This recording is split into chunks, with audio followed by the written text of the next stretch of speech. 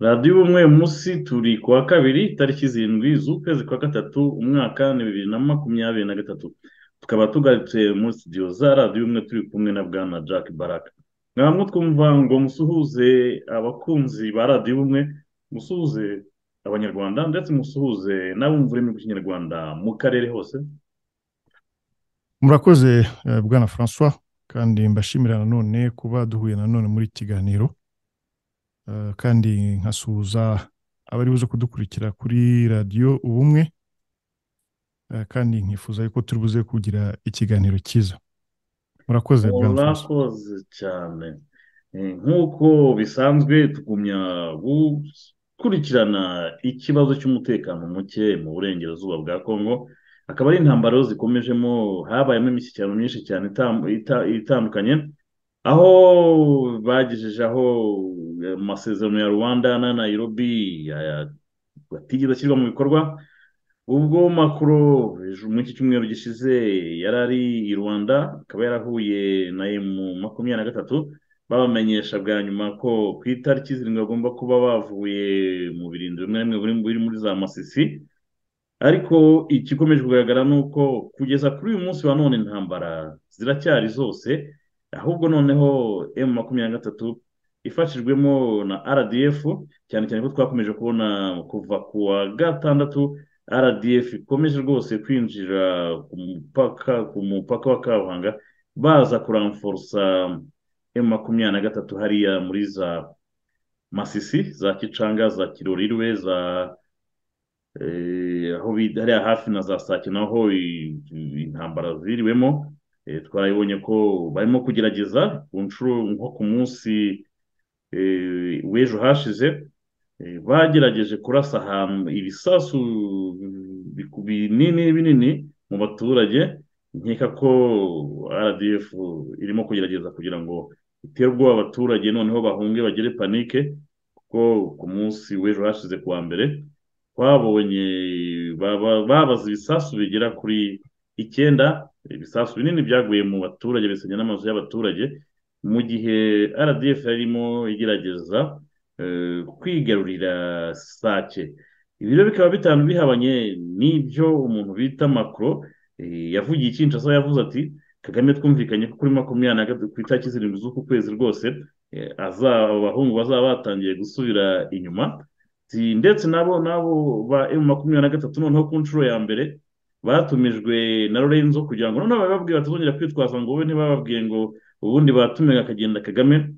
Bari babahaye iminsi 3 kugeza ku itariki zirindwi kuba batangiye kuva muri bice bya za Masisi, ariko ikigaragara cyo nuko ahubwo noneho barushijeho gushaka gufata utundi duce, kandi n'ingabo za RDF zakomeje kwinjira ku bwinshi, haba ku cyumweru, haba no kwa mbere, haba no kwa gatandatu ushize barinjiye. Bigaragara ko mu by'ukuri Kagame na RDF ahubwo noneho barimo gukora ibishoboka byose kugira ngo iyi tariki ya karindwi igere bafite ahantu hanini, cyane cyane ko tubona ko rero yageze, tukibaza tuti noneho biragenda gute ko bavuze ko nyuma y'itariki zirindwi nimba bigaragara ko M23 RDF badafite ubushake bwo kuvamo, ko n'ibihano ngo bizatangirwa gushyirwa mu bikorwa. Ibi byose birerekana iki? Nibyo tugiye kubaza umutumirwa wacu tuti ibi bintu urabibona gute ko ya ntambara byanze kunze igomba kuzaba, cyane cyane ko turimo kubona ko n'izi seserufe bagiye bashyiraho RDF itazubahiriza, ahubwo iprofita kugira ngo yongeremo abandi basirikare, abandi barwanye, nk'uko ku mipaka byakomeje kugenda bigaragara ko hari imirongo myinshi kandi miremire y'abasirikare bava mu Rwanda bikoreye yaba ari imizigo y'amasasu cyangwa ibyo kurya. Ibi byose biragaragara cyane, tubifite mu buryo bw'amashusho, mu buryo bw'amavideo, kubera ko hari za drone na satellite zigenda zibifata. Mu by'ukuri bikaba bigaragara ko umuntu bita Paul Kagame intambara rwose we ariyo ashyize imbere. Ese bizagenda gute? Faide biraza kugenda gute? Cyane cyane ko byagaragara ko umuntu bita Felix asa nkaho afite abantu bamubuza bati bawihanganye turebe ko byakemuka, twavuganye nabo twagize gute.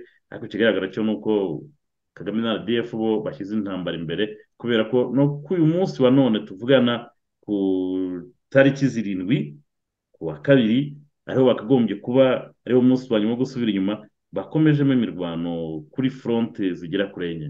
Ni iki mwari tubibwiraho bwana Jacques Baraka? murakoze bwana François. Nongere mbashimire kuba mpaye uyu mwanya wo kugira tuganire ku kibazo cya M23.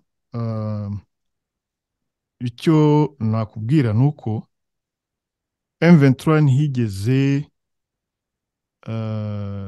irespekita cessez-le-feu cyangwa se yubahiriza ibyo yumvikanye n'abandi. Wibuke ni muri 2012 harya igihe force za SADC zaje zirayinetraliza, nabyo nta kundi kuntu byari kugenda, ntabwo bashakaga kumva ibyo bababwiraga byo kureka kurwana, babayoborije kuba neutralize par la force des armes. N'ubu ngubu rero ntabwo mbona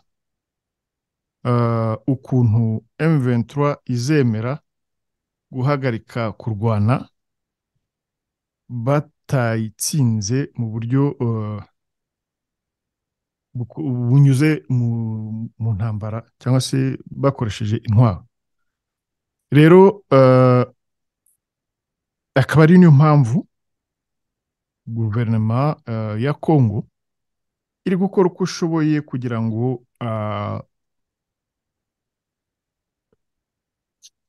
force zose ziri muri kara karere zishobore kumva volonté ya guverinoma ya Congo, ibyo abaturage bifuza, hanyuma bakabishyira mu bikorwa.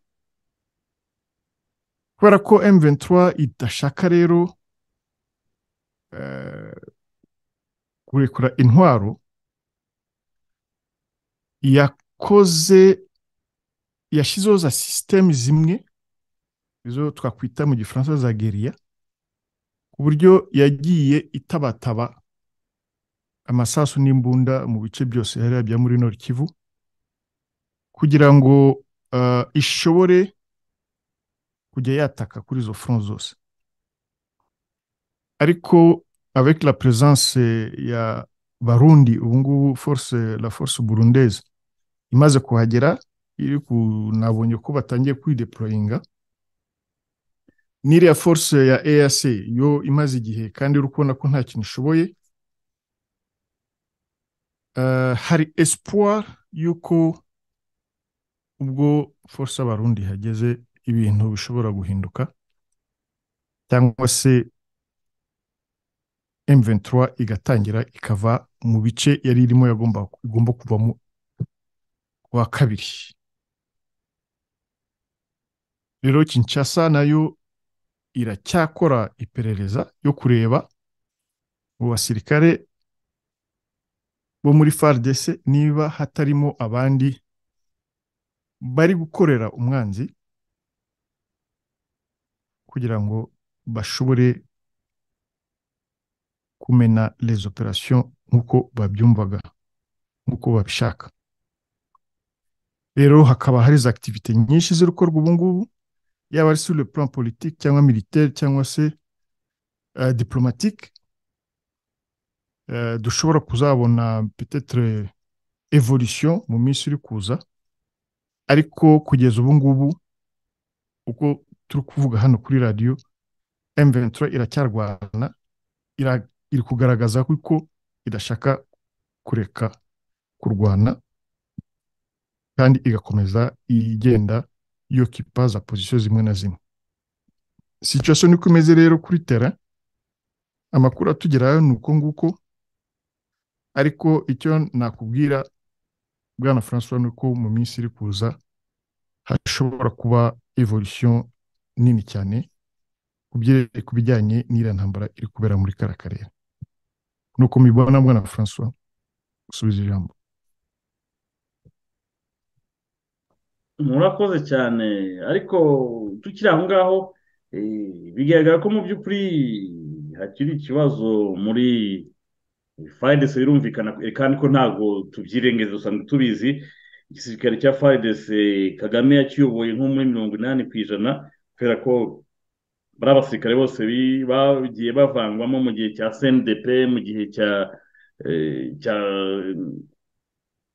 M23, bariya bose abenshi bagiye bacumikwamo cyangwa bagira sapoti y'u Rwanda, bahabwa n'amapeti yo hejuru batigeze bakorera, cyane cyane ko bagenda bavamo n'abagambanyi, twarababonye benshi cyane ubwo hagenda hategurwa za operasiyo zimwe na zimwe ariko ntizigire icyo zigeraho kubera ko baba batanze amakuru. Ejo bundi twabonye ifatwa ry'umudepite umwe, umudepite umwe twavuga ko ari umuntu ukomeye cyane, uwavuga ko ari umwami wa Masisi ntabwo yibeshye cyane, burya umuntu bita honorable Mwangacucu n'umuntu ukomeye cyane muri kariya karere ka Nord Kivu, cyane cyane ko tubizi ko n'ikintu kijyanye n'amabuye y'agaciro aribyo yiberagamo, kandi ibyo byose tukaba tuzi ko bayacukura bayohereza mu Rwanda. Bigaragara ko we kuba ari umukozi wa Kagame ntabwo ari ikibazo gikomeye cyane rwose, ni ahubwo byaba byaranatinze kuko we ubwe afite na bande ziwe, amabatayo n'amabatayo muri biriya bice. Abibaza ngo wenda ngo bimeze gute kubera iki bageze mu bice bya Masisi bagatangira kugira imbaraga nyinshi, nuko tuzi ko hari bamwe mu bategetsi ba Kinshasa babifitemo uruhare nawe mu basirikare. Ariko tukaba nyuma y'ifatwa rya honorable Mwangacucu ku bijyanye wenda n'uhari yari afite muri biriya bikorwa bya RDF na M23, hari amakuru nashoboye kubona avuye ahantu hizewe, kandi wenda mfitiye gihamya ko Lieutenant General Chiwewe Christian, umukuru wa FARDC, yaba yatumijeho bamwe mu bajenerali bagera kuri 5 kugira ngo bagire ibyo batangaho umucyo. Ariko ibyo ari byo byose byumvikana ko kuba baratumijeho abantu muri bamwe bayoboye amadiviziyo biba bishaka kugaragara ko ibyo ari byo byose hari ibitaragenze neza cyangwa hari ibyo bakoze nabi bagomba kujya wenda kwisobanuraho, cyane cyane ko bagumya kuvuga ko harimo abantu ubona basa n'abakora ariko mu by'ukuri bakorera Kigali. Mwabo batumijwe nkaba ndebye muri Telegram mfite imbere yanjye rwose, harimo General de Brigade Kamanzi François, hakabamo General Gahizi Innocent. Uyu General Gahizi Innocent we biri très intéressant kubera ko muri umuntu we muribuka ko wari Lieutenant Colonel, ari we wari uyoboye imwe muri batayo zari zagose Kicanga igihe RDF 23 bari bayigose, ari we wagambanye agafata abana bose yari afite akabashyira mu maboko ya RDF bose bakicwa, yarangiza we agahita yigira muri M23. Birumvikana rero kuba yarabaye umugambanyi akicisha abana benshi yari ayoboye, yarangiza agahita ajya kujoininga cyangwa asanga RDF 23. Byumvikana ko na mukuru we General Gahizi Innocent gukekwa kwiwe ufite imvo n'imva bifite aho bituruka, kandi koko abantu bagumye kujya bavuga ko Gahizi Innocent ni umuntu wa Kabarebe, ni abantu basa n'abazamuwe na ba Kabarebe cyangwa bapushinzwe na leta ya Kigali kugira ngo babone ariya magrade bose bari barimo, ari uyu Gahizi Innocent cyangwa Kamanzi. Aba bose turabizi neza ko ari abantu ba Kigali. Akaba General de Brigade Manzikala Madiragure George, akaba na General de Brigade Uchiateo Rubando Ale. Aba bantu bakaba batumijweho na Lieutenant General Chiwewe Songesa Christian, akaba ari umukuru wa chef d'état major ya FARDC. Bakaba batumyeho kugira ngo bagire ibyo basobanura ku bijyanye n'amaoperasiyo amwe n'amwe adasobanutse, cyane cyane ko iyo tuvuzemo ubugambanyi aba bose bashyirwa mu mazina, cyane cyane nk'uyu Kamanzi François, Gahizi Innocent we unafite muri umuntu we already wafashe batayo yarayoboye Kicanga akayijyana mu maboko ya enemy y'umwanzi, abana bakicwa we yarangiza akajoininga abarebere. Ibi hari icyo mwabitubwira ko ibi bintu urimo kubona ko ibyo aribyo byose FARDC ikeneye gukubita umweyo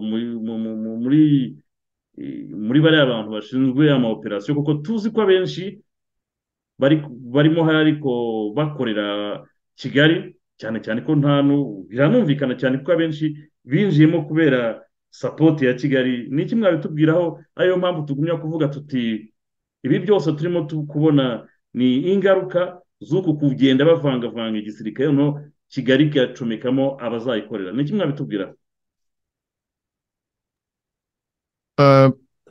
Bwana Francois,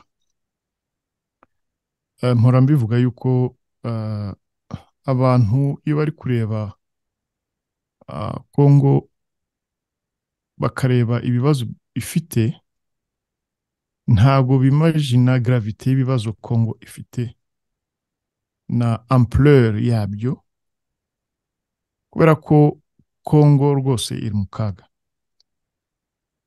Kongo ni igihugu kimaze kuva muri 97 kiri dirige a partir ya Kigali.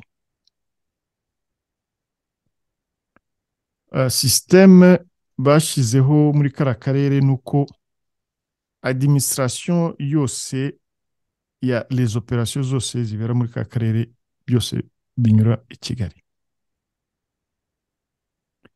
Akaba ariyo mpamvu rero uri kubona muri système yaba ari politique yaba économique cyangwa se militaire ya Congo irimo n'abantu buzuye bari kuri payroll ya Kigali kandi bafata les instructions i Kigali. Rero kuva Perezida Felix Tshisekedi yagera ku butegetsi, priorité ye yari kureba ukuntu Kongo ishobora kugarura sovereignty yayo, ukuntu Kongo ishobora kugarura commandement yayo, ukuntu Kongo ishobora kumetiza ekonomi yayo mu gihugu. Nk'uko ubizi, isi muri iyi minsi iri domine par les minéraux ziri muri kara karere. Rero niyo mpamvu ubona priorité ya Felix Tshisekedi yabaye yuko bagomba kumetiriza iriya ekonomi informelle iri muri este ya Congo, kandi twese tukaba tuzi impamvu iriya ekonomi imeze kuriya ari Kigali yashizeho iyo système kugira ngo ishobore ku-exploiter au maximum les minéraux zo muri kara karere. Ubwo rero muri iyo démarche yo gushakisha ukuntu Kongo ishobora kugarura sovereignty yayo, harimo abaofisiye bamwe na bamwe, abacuruzi bamwe na bamwe, bakaba ari bo batuma ziriya za rebellion zikomeza kopera muri kariya karere sous le profit ya Kigali. Akaba ariko kazi rero uyu munsi gouvernement ya Congo sous la direction ya Perezida Felix Tshisekedi ikaba aribwo iri kunyuzamo umweyo muri administration no muri armée. Rero hakaba harimo abofisiye bamwe ubu nabo bari gupea le prix kubera ko bagomba soit kugaruka mu murongo cyangwa se bakava muri armée. Niko situation imeze rero, ntago ari akazi koroshye kuba mu perezida muri Congo. Ubu ngubu ntago ari akazi koroshye rwose, surtout iyo ushatse gushira ibintu ku murongo uhura n'ingorane nyinshi cyane. Nuko rero Bwana François niko bimeze, ariko ntako kazi ndumva guverinoma ya Congo yagombye gukora. Nkaba mbona rero yuko ari akazi katoroshye, surtout iyo uzanyemo n'abandi nanone nka ziriya za force za EAC, ukazanamo n'abandi b'abapoliticiens bo muri ako karere nabo bari impliqué, no kugira ngo maîtrise izo parametres zose biragoye. Mbona yuko bigomba yuko Congo yagira une certaine indépendance mu byo igomba gukora, ikareforma l'armée ikareforoma ces institutions igashyiraho abantu bari serieux bashobora kurepara les dégâts kandi bakabikora vuba kandi bakabikora neza. Donc nuko ngiye mbibona bwana François, igihugu kiracyari mu bibazo bikomeye, ariko ibyo bibazo bikomeye ntabwo wavuga uti ngo ni impossible yo kubikemura bashizemo les sérieux, volonté, ubushake bwinshi cyane. Ndumva bashobora kugera kuri resultat ishobora gupermeta yuko igihugu cyongera cyakongera kigahagarara kikajya mu nzira. Niyo mpamvu rero izo za operasiyo zose zo kunyuza umweyo muri systeme zikenewe, kubera ko ntabwo ushobora kugorora systeme nk'iriya igifite umwanda ungana kuriya. Akaba ari akazi gakomeye rero, akaba ariko Faci ubu ngubu ari gukora, kandi urebye direction arimo ni direction yo kugira ngo amahoro agaruke muri kara karere. Nuko mbibona bwana François. Murakoze cyane. Kuri uyu munsi w'ejo hashize nabwo hari andi makuru twabonye tugira ngo tukubazeho, aho bavuga ko FARDC noneho yarekonesheje bariya ba autodefense cyangwa abaresista cyangwa abakombata, ko iriya mitwe yemewe rwose ko biri mu itegeko nshinga ko bafite uburenganzira bwo kudefanda igihugu cyabo. Kera turabizi ko abantu benshi baba bakomeje kubirwanya, cyane cyane na Kigali n'abandi bapolitisiye bakorera Kigali barwanya igitekerezo ko iriya mitwe yindi y'abaturage yirwanaho, bariya ba autodefense birwanaho, bagumaga gusa nkaho babita ngo ni force negative.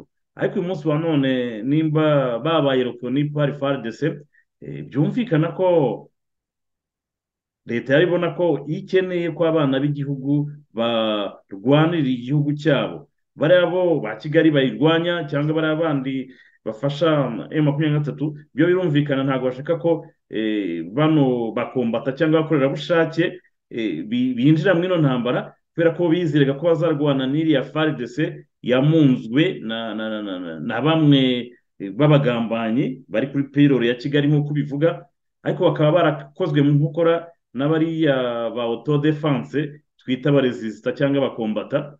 Uyu munsi hano niba FARDC ibarekonesa, ni ukuvuga ko igomba kujya ibafata en charge, haba mu bikoresho, haba mu biribwa se, imiti n'ibiki byose, cyane cyane ko tuzi ko hari igihe bijya bigira ba mugani bakataka bakarwana na RDF bakayikubita bakayisubiza inyuma rwose, akaba ubwo ugize gutyo ugasanga ibikoresho birabashiranye basubiye inyuma kandi bari babasubijeyo.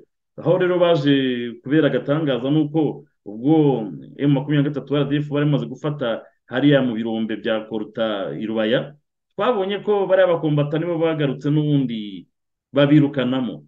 Bigaragara ko mu by'ukuri kwinjiza ku mugaragaro iyi mitwe yindi ya autodefense mu gisirikare cya FARDC, noneho bakaba coordonné par FARDC, byumvikana ko no kubahereza ibishoboka byose ku buryo batazajya bagira kupire wenda y'ibikoresho n'ibiki byose, kuko bigaragara ko barimo gutanga umusaruro ukomeye. Si noyo bataza kuhaba barwana na FARDC gusa, nkeka ko baba bageze kure na cya gihugu bavuga gushinga baragishinze, kubera ko bamwe mu bajenerali bari ku payroll ya Kigali, ahubwo ikintu cyaje gutuma bidashoboka n'aba bakombata bavuze bati ntabwo bishoboka, tuzarwanira gakondo. Nimba rero FARDC ibarekonesa, leta ikabarekonesa, ikazabahereza ibyangombwa, bwana Jack Barak, intambara ntabwo igiye guhindura icyerekezo, tukagira Vietnam ya kabiri, aho abaturage bazahaguruka bakavuga bati ikibazo cy'abatrete rwose nimugigireho ikibazo, twebwe urugamba turayobora. Kandi ko cyagaragaye nuko kuva intambara yatangira umwaka igiye gushira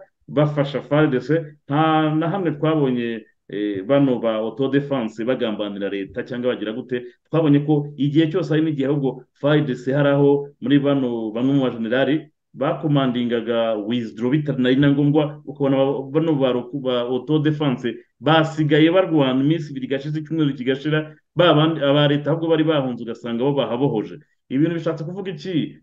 Ko bigaragara ko intambara igiye kuba populaire, kandi noneho bizagera naho na FARDC nayo ubwayo nta choice ifite, igomba kurwana, kandi bari aba auto defense bafite ibikoresho wa mugani barusha no kurwana FARDC. Icyo naje kubona cyo, kuko muri FARDC harimo abajenerali benshi n'abakoloneli bijanditsemo amabuye y'agaciro, kandi twe turabizi ko bacuruza i Kigali, ibyo bituma birangira bakorera Kigali bari kuri payroll ya Kigali. Ni iki mwabitubwira? Bwana François, icyo nakubwira ni uko iriya ntambara imeze nka equation, kandi iyo ushyizemo imibare iyo ari yo yose ubona ko Kagame nta kuntu yatsinda iriya ntambara. Kubera ko intambara zose yarwanye nta n'imwe imeze nk'iri. Bariya baresista ntabwo bari kurwanira ngo bishyure abasiponsoro babo, ntabwo bari kurwanira ngo bagire umushahara ku byo bari gukora. Bari kurwana kugira ngo bashobore kubaho, bari kurwanira ubutaka bwabo. Donc il n'y a pas de prix pour ça. Niyo mpamvu ntabwo ashobora gutsinda iriya ntambara, kandi nta muntu udashobora kudefanda neza hariya hantu atari abaresista ubwabo,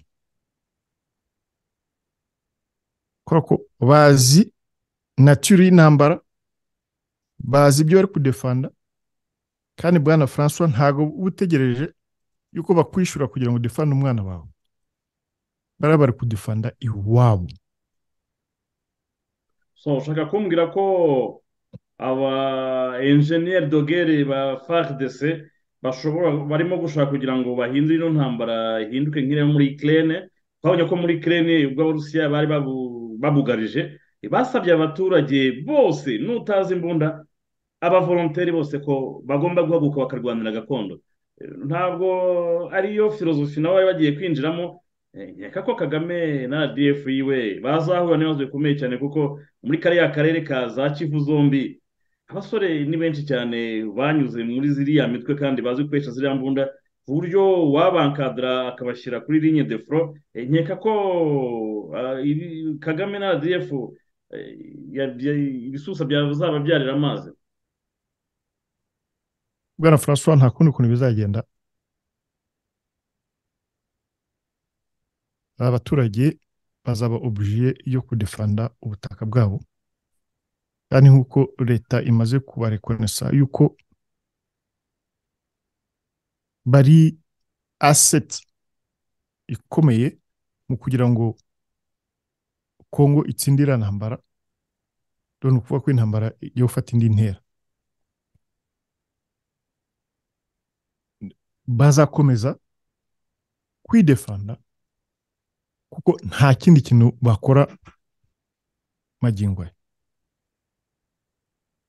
Abantu baricwa, nta muntu uza kubavugira. Abaturage bari gupfa nk'ibimonyo, nta muntu uza kubavugira. Ariko determination bafite ubu ngubu, nk'uko uhora ubivuga bwana François, muri Vietnam determination abaturage bari bafite niyo yatumye yuko bashoboye gutsinda l'armée la plus puissante du monde. Kandi duhora tubivuga bwana François yuko ntabwo ushobora gutsinda un peuple déterminé uko byagenda kose. Peu importe uwo waba uri kumwe nawe, ariko un peuple déterminé iba iri kumwe n'Imana, iba iri kumwe n'ingufu surnaturelle ku buryo udashobora kuyihirika. Abantu bararambiwe, guhora uzana intambara buri munsi ari intambara, nzakwereka, nzabica, nzabirukankana, nzabakire impamvu ntabarangije, ahubwo bijya bindya kugira iki. Ntabwo bararambiwe. Wagira ngo ni Pol Pot, wagira ngo ni indi Pol Pot uri kuvuga. Abantu bararambiwe bwana François. Ifu ko biriya bintu tubirangiza une fois pour toutes, amahoro akagaruka. Niyo mpamvu uri kubona population abaresista biyangaje à 100% kugira ngo badefende territoire zabo. Kandi bwana François nk'uko mbikubwira, nta ntambara Kagame igeze arwana isa n'iri. none Ntayo. amakuru dukomeje kubona ko mu nama za RDF Kagame yaporopoje ko ngo bagomba kwinjira iyo kure bakarengana amasisi bakajya iyo hirya, ku buryo intambara ntizagera aho izaba ibananiye, hazagira iyo mitwe izaguma iyo hirya bagatangira reberiyo kujya baza gutera udutero shuma n'ibiki byose. Ibi byo urabona hari icyo bizafashaho, cyane cyane ko tuzi ko buri mavilaje yose yo muri ntara y'amajyaruguru agiye afite aba auto defense. Waba ukeka ko ari muri iyo cadre na FARDC ishaka kugira ngo yitegure hakiri kare, noneho igihe iyo mipango ya Kagame nizagera yo kugira ngo base n'abahunga bajye kure, donc bagira imitwe ibiri kure cyane, noneho niba batsinzwe hafi n'u Rwanda, donc bariya bazasigare barwana, nko kubabwira ati ntabwo mushobora kuzahungira iwanjye, mugomba gutangira kubaka base yo kure cyane, noneho mugatsindwa mwerekeza iyo ngiyo. Ntabwo ubona ko ariho byaba byerekeza, noneho FARDC bishaka kugira ngo nayo itangire hakiri kare, yubake defense aho ariho hose bashobora kuzahungira, antake bazaba bamaze wenda gusunikwa, kuko begaga ko bafite gahunda kugira ngo bawithdrawing basubira mu Rwanda, ahubwo bawithdrawing berekeza iyo za buri kariyo kure. Bwana François, plus bari kwinjira au fond, plus bari kuba vulnerable. Ba James ntibabishyuze, bakoze na po bagira za Kitona, bagira hehe, ariko babonye ibyo kuntu byaba bageze na hafi y'Kinshasa, ariko babambitse amapine. Uzi territoire ya Nord Kivu yonyine ukuntu ingana, rutanimba u Rwanda inshuro zingahe?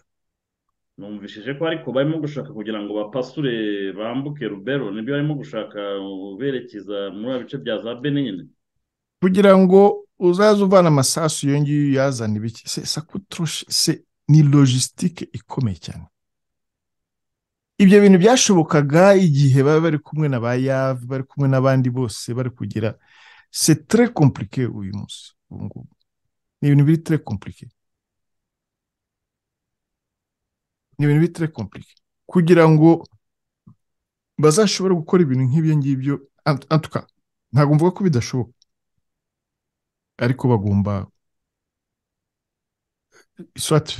kuba bafite logistique y'ibihugu bikomeye nka Amerika cyangwa se nk'Abafaransa, bakajya babazanira ntuza.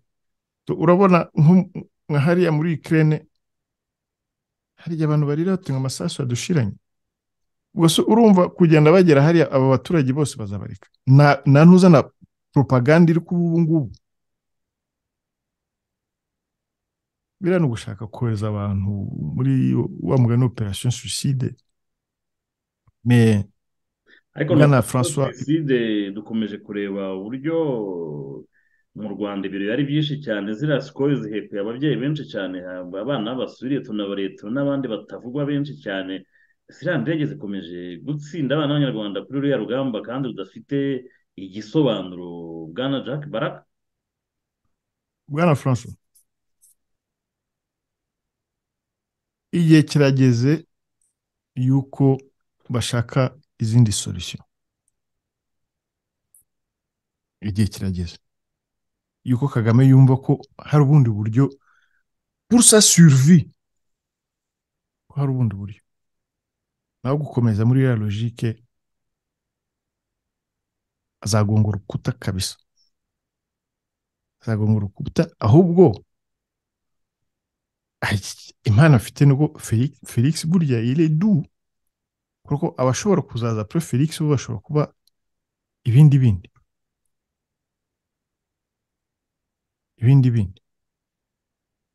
donc il est temps yuko batangira gushakisha solution kuri kiriya kibazo kandi bagishakishe mu buryo butari bw'intambara necessaire parce que intambara uko turi kuyivuga ubu ngubu bwana François M23 ntabwo izayitsinda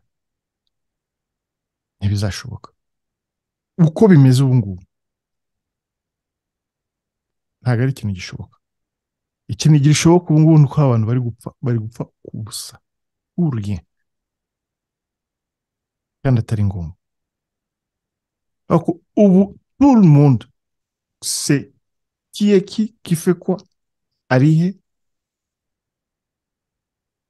ibyo bintu ubu ngubu birazwi kandi nta muturage ushaka no gukomeza ariko bwana Jack Barake muri weekend twakomeje kureba imirongo y'abasirikare banyuriye muri biriya bice bya Kibumba bikoreye imizigo n'ibiki byose biragaragaza ko ibi bya ceasefire cyangwa ibi Macron yasize avuze Kinshasa ati Kagame naramuvugishije ko yanyemeye ko azabavanamo ariko satelite ziratwereka na drone uburyo mwino weekend bambutse ku bwinshi bajya kuramforsa za Kicanga hariya.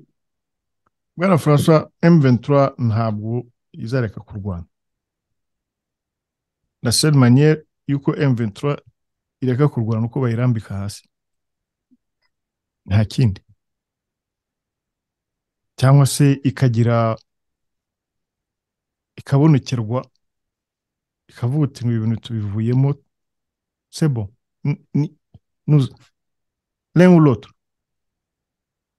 ariko kuvuga ngo bazakurikiza amasezerano ya Arusha ya Nairobi ya Rwanda ni uguta igihe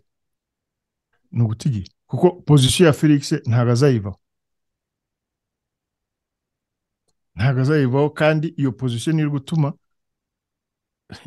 bakomeza kurwana position ya Felix iri mu gihugu cye ntabwo bireba u Rwanda nimba bireba u Rwanda rero akaba ari kuri iyo position mu negose mu bundi buryo nimba mwe muzanye intambara ça va être comme ça izaba ari intambara none bishatse kuvuga iki umunsi wa mbere wo kudeployinga zirangabo z'abarundi kuba RDF yabarasaho mu gihe tuzi neza ko itigeze irasa muri biriya bice abanyakenya bagiyemo ntago ari message twaba tureba y'impinduka nkuko nabikubwiye bwana François urebe dans les jours à venir les semaines uratangiye kubona impinduka zimwe na zimwe quelques changements byo les signes zo zizatangira kugaragara neza ariko nkuko bivuze ni parmi izo signes z'impinduka tuzatangira no kujya tubona mu minsi iri kuza ariko uwo ari we wese uzajya muri logique y'intambara ushaka gutera intambara bizamugora bwana François iriya ntambara M23 ntabwo izashobora kwitsinda muri buriya buryo iri kwirwanya ntabwo bizashoboka nuko mbibona murakoze cyane ndabona muri makeya ino ngingo twavuze ko ari ingingo itazashira buri gihe tuzajya duhora tudondanda ngaho kubera ko buri munsi ugenda ucyana yawo bishatse kuvuga ko ni sije tuzakurikirana twayikurikiranye kuva gitangira tuzagumya no gukurikirana mpaka twigejeje ku iherezo kuko ni amasira atazashira cyane cyane ko tuba tubona mind za Kigali icyo yashaka kugeraho n'ibyo baba bototera ibi byose tuba tubibona haba ngira ngo dusoreze hano noneho niba hari ijambo ufite wasozerezaho noneho dusoze iki kiganiro cyacu murakoze bwana François yewe icyo nifuza akaba ari cyo na suweta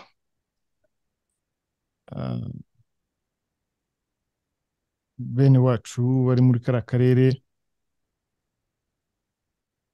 Bwana Frank, dukeneye amahoro, dukeneye amahoro, kandi Kigali igomba kumva yuko shwa y'intambara ntabwo ari shwa nziza bakoze, iri gutuma hapfa abantu benshi, abantu bicwa, haza ubwangano mu moko, uduce, uturere, ubutaka abantu bari kurwanira, kandi hari uburyo umuntu ashobora gukemura ikibazo. Rero nkasaba yuko abantu bajya muri direction yo kugira ngo barebe ukuntu bashobora gukemura biriya bibazo batanyuze mu ntambara, ariko niba binaniranye abaturage bafate les responsabilités maze badefende territoire yabo ku buryo bwose bushoboka. Murakoze Bwana François, mugire umunsi mwiza. murakoze cyane bwana Jack Baraka, reka rwose mbashimire mu izina rya radiyo ubumwe. Nk'ibisanzwe nanjye narangiza mvuga ngo banyarwanda banyarwandakazi, ibi ni ibihe bidasanzwe turimo, tugomba gukora mu buryo budasanzwe kandi tugumya dukangurira abantu kugumya kwamagana izi ntambara Kagame yashoyemo abana b'abanyarwanda, kandi tuzi uko zizarangira. Turabizi neza ko azayitsindwa, cyane cyane ko nta mpamvu imujyanayo uretse wenda kuba ashaka gukoza intoki ku birombe n'amabuye y'agaciro bya Kongo ngo ashyire ba mafiya bampatse ibihugu bakorana, ariko ibi byose bakaba atari mu nyungu z'abanyarwanda. Nta kindi bazavanamo uretse amarira n'imiborogo, kuko aka kanya abana ba rubanda barimo kugwa hariya, za sikoye zigwa zitwika zitabataba hariya. Nkeka ko imiryango iri mu kangaratete, cyane cyane ko hariya uguye hariya biba birangiye. Na Kagame nta kintu akwibukaho rwose, kandi niyo ukomerekeyeyo ntacyo akwibukaho, barakudemobiliza. Ibi bikaba bigaragara ko mu by'ukuri igihugu cy'u Rwanda Kagame yakinjije mu ntambara kandi izaba mbi, kandi izasiga ibikomere. Akaba ariyo mvuga ngo banyarwanda n'abanyarwandakazi, iki ni igihe cyo kwitandukanya n'agatsiko, igihe cyo kwitandukanya n'intambara za Kagame, kubera ko tuzi ingaruka zazo. Kandi nk'uko turimo tubireba, Felix yavuze ati kwihangana kwanjye kugera aho ugarukira. Akaba mvuga ngo buri mujenerali wese agira intambara ya nyuma arwana, yayitsinda akaba marishali, yayitsindwa agapfukama. Kandi ibi byose nzajya mbisubiramo nti nyuma ya Kagame na FPR na RDF yiwe dufite urubanza, nyuma y'izi ntambara dufitanye urubanza na bariya bagabo ba Kigali. Murakoze cyane, mwari kumwe nanjye François Mutuyemungu.